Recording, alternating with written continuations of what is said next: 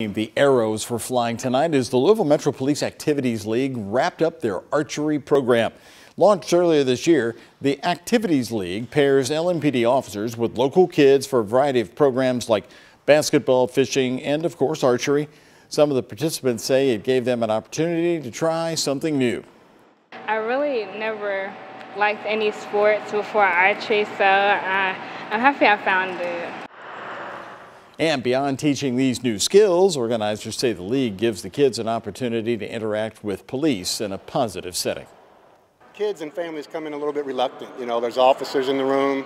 Sometimes they're not even making eye contact with the officers. Before the season's over, whatever the program is, I'm watching people exchange phone numbers, real relationships are being made, to the extent that it's not far-fetched to suggest it could have an impact on violent crime.